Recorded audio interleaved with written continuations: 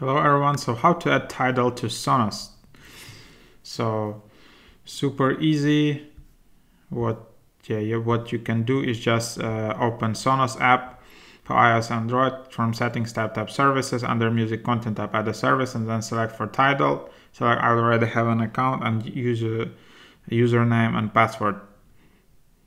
For Sonos app for Mac or PC, just go to music pane, click add music services, select Tidal, click next, select already have an account, click next, and type your username and password.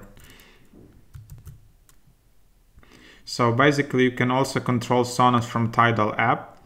Just go to Tidal app and tap on cast icon, and now plain screen and Tidal app. You can select your Sonos speaker or group. So there you have it. So like again, in short, just go to settings right here, services, add the service, and then search Tidal here and add it.